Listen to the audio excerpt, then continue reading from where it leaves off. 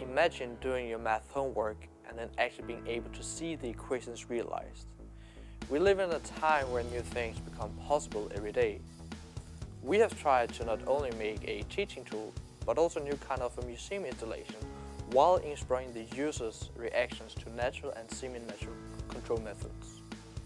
Our product is a collaborative game where 1 to 3 people at a computer work together with a single person in virtual reality. The task is to aim and fire a cannon in the virtual world by making the relevant calculations with a map and a ruler. This provides an environment where kids will both learn to use simple mathematics as well as develop communication and cooperation skills. With a little more development, the project could also be a separate installation in a museum or even a home experience. This project uses the HTC Vive to let the user move around a virtual environment. For interaction, we use both the official HTC Vive controllers and the Leap Motion. Controllers provide an extremely stable and accurate semi-natural interaction method. In contrast, the Leap Motion provides an unstable but natural interaction method where the user's own hands are tracked as long as they can be seen by the leap. The software side was developed with Unity, and 3D assets were created using 3ds Max. Great care was taken to historical accuracy, helping the experience to have a feeling of authenticity.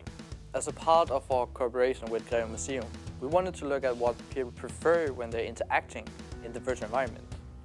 So we use an iterative design process to refine both the method and the product. And in the end, we performed an experiment with 42 participants. They rated their enjoyment and feeling of difficulty for the 2 different interaction methods. We found that people generally got equal enjoyment out of the 2 control methods, but many found the Leap Motion more difficult to work with. Very few outliers drastically preferred one over the other, showing that both methods at least have some potential.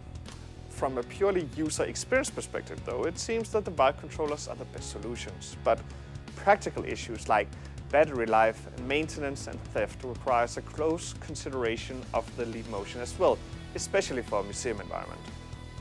This version of the product is slated to become a part of the math course at Greve Museum, but there is a wide spectrum of possibilities available for further development. Museum installations, home entertainment, game-based learning are all fields that can use projects like this. Hopefully, our findings will also be relevant for others trying to develop VR experiences, helping them choose the right interaction method.